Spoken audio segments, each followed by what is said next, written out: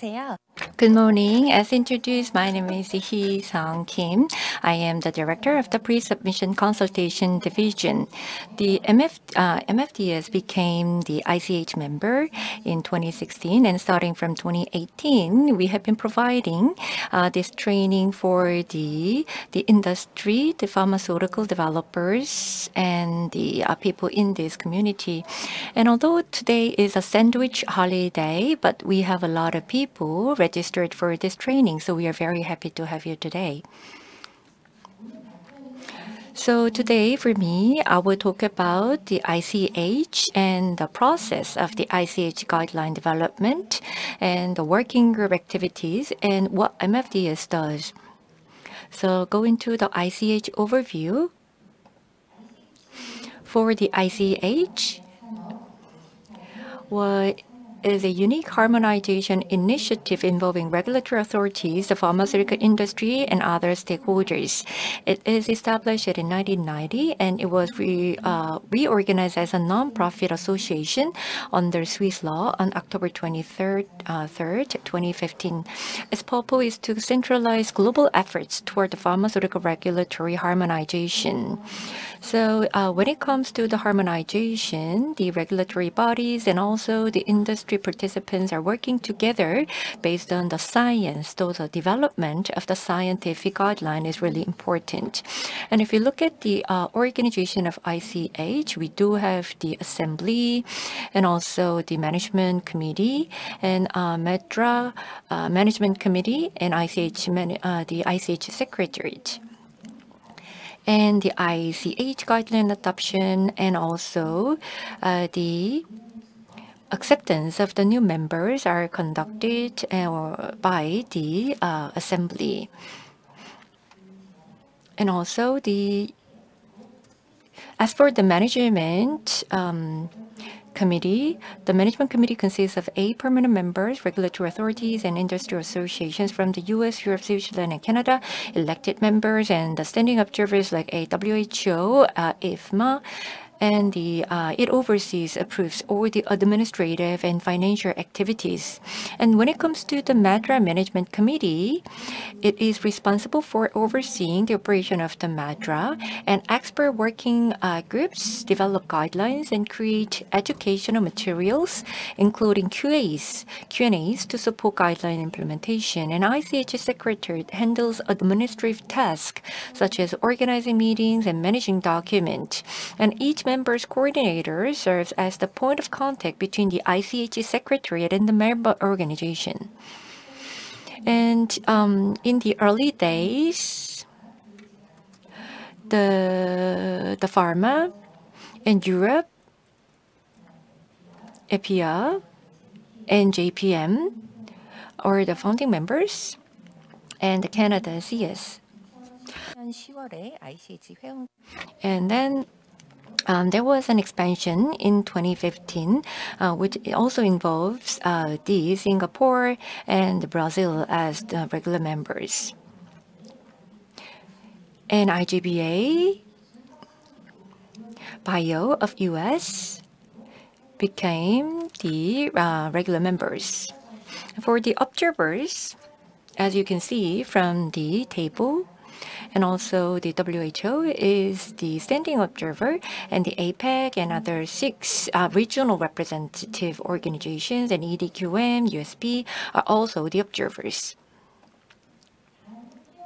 And these are the eligibility for the members. Before 2015, ICH, the C was the council, but it was a conference. So it started from as a conference, and as it became an organization in 2015 with expansion, it also expanded the scope of the members and the membership eligibility criteria. As you can see from here, for the regulators, they must have previously attended regular assemblies at least 3 times and appointed experts to the working group at least twice with experience in attending WG meetings. They must also be implementing Tier 1 guideline, GMP, GCP, and safety. And for Tier 1, in ICH, they categorized the guidelines for Tier 1, 2, 3. Tier 1 is the ones that the members should be implementing it before they became the member. And Tier 2 within 5 years. Tier 3, these are also should be implemented after they join the ICH. In 2016, with the Brazil and Visa, we submitted the application and became the regulatory member. And starting from 2007, as one of the members of the APEC, we participated in the assembly. And in 2016, we also participated in the 17 working groups. And the Tier 1 guidelines, the 3 of them were implemented, so we fulfilled the eligibility criteria. And as for the industry, they must have been attending the assembly at least 2 times and should be implementing the ICH guidelines. And for observers, they can attend assemblies, but they cannot have the right to appoint experts to the working groups or vote. However, the standing observers like the WHO and EFMA, they retain the right to appoint experts to the the WGs. And for the ICH Management Committee oversees ICH administrative and financial activities. As I said before, ICH Management Committee is composed of the standing MC members, which are 8, and elected MC members, and also standing observers. Unlike the standing members, the elected members serve a 3-year term and are elected every 3 years with the possibility of re-election.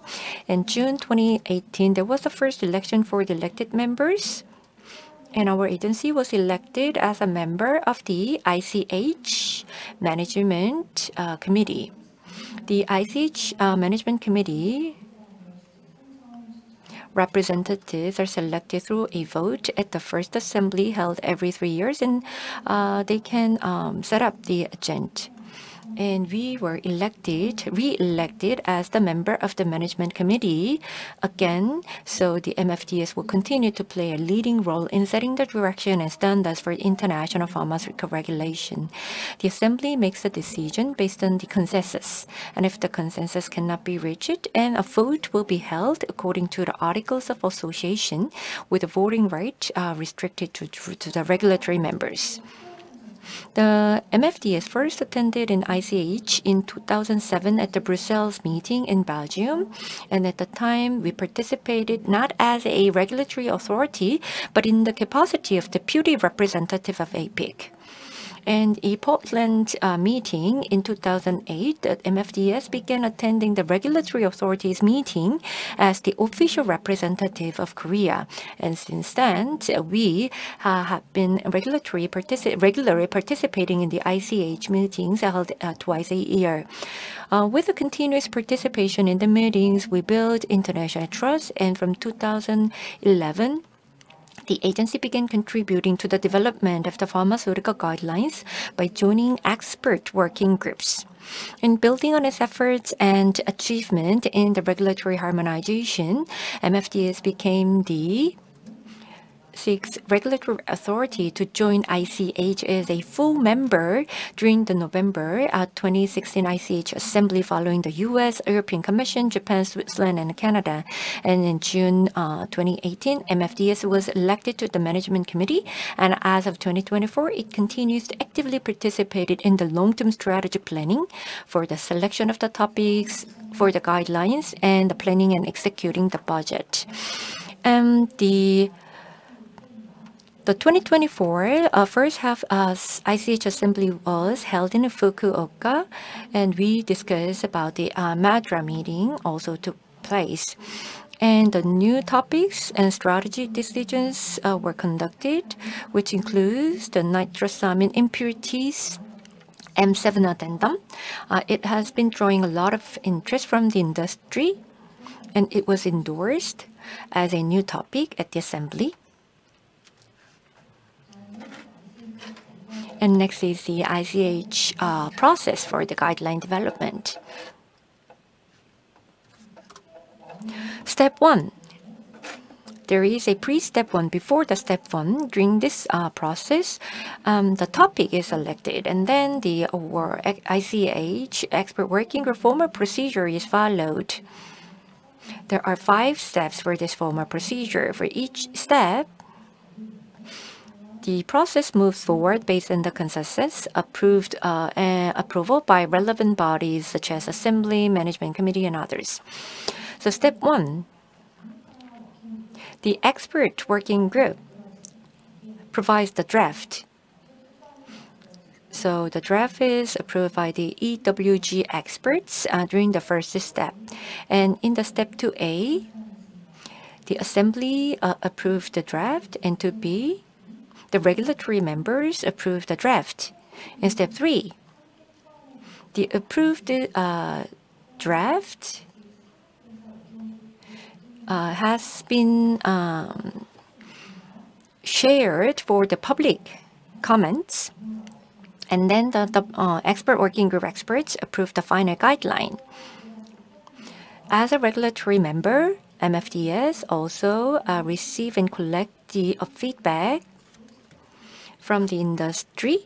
So that is the draft from the step 2B, and the public consultation is conducted at step 3. And step 4 involves the final approval of the guideline, and that is actually the completion of the guideline development process. And step 5 is the stage where each member implements the guideline domestically. The new guideline topic proposals are considered once a year. So by mid-December every year, members and observers can submit new topics, and the member or the observer proposing the topic participates in a meeting to present their proposed topic, and then there will be a Q&A session. After 2 to 3 meetings, ICH Management Committee members submit evaluation scores for each new topic, and based on these scores, the MC and the Assembly decides whether to adopt the guideline. The ICH Management Committee reviews all the submitted topic proposals, assign priorities, and during the June meeting, the Assembly decides whether to adopt or withdraw the topics recommended by the Management Committee. Usually, it takes about 6 months from the submission of the new topic to adoption. And on the ICH website, you can see the implementation steps and the dates for different guidelines for different countries. And these are the topics, the major ICH guideline topics. And as you know, we have categories: Q, which is the quality, and safety, S, and efficacy, E, and also the more than 2 areas are crisscrossed in the multidisciplinary guidelines. And I will talk about the ICH expert working group activity. For the ICH working group, as of June 2024, there are more than 33 working groups involving 765 experts. And MFDS is participating in 15 working groups. And the MFDS implementation activities will be shared. As a regulatory member, we have the responsibility to implement the guidelines. So we also contribute the direction, setting the direction of the guidelines globally. So out of 116 ICH guidelines, 105 guidelines are implemented, which is 91%. The partial implementation is 8, which is 7%. Non-implementation is 2.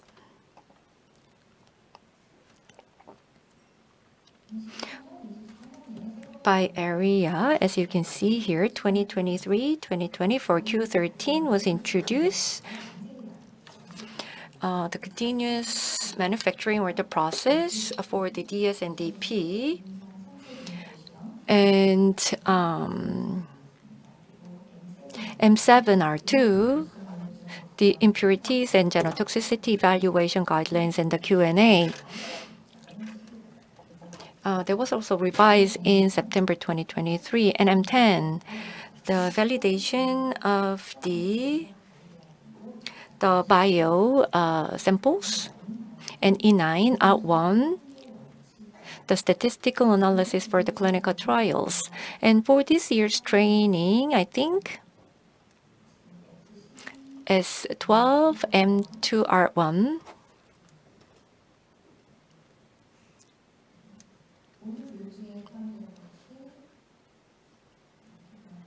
I'm sorry. S12, M7, M10 will be handled. E9R1, which is the addendum statistical principles for the clinical trials. There will be separate. There was a separate training. There will be a separate training at the end of this year. For the quality, 90% of the guidelines are being complemented. And for the safety guidelines, S1BR1, except for that, all of the safety guidelines are in implementation. For efficacy guidelines, 90% of the implementation rate is achieved. And for the multidisciplinary guidelines, 94% of them are being implemented. So as of 2024, the guidelines that are not yet implemented are 9, and they will be implemented by 2026. The ICH assembly is held for twice a year. The working groups can be held during the assembly period. And this year, the second half will be held in Canada. So through international regulatory harmonization activities such as ICH, the government can secure an international standing comparable to that of major pharmaceutical countries and foster cooperation. And for the industry, this will create a favorable position to lead the global pharmaceutical market and serve as an opportunity to boost export industries. International cooperation activities will contribute to sharing global level regulatory information and enhancing the nation's credibility. By raising domestic safety management standards, we can have the opportunity to receive high-quality pharmaceuticals. So with the various activities, MFDS will provide and deliver safe pharmaceuticals, quality pharmaceuticals to the public through various international cooperation activities. And the cooperation of industry and academic experts will be a great source. Thank you very much, Heesung Kim.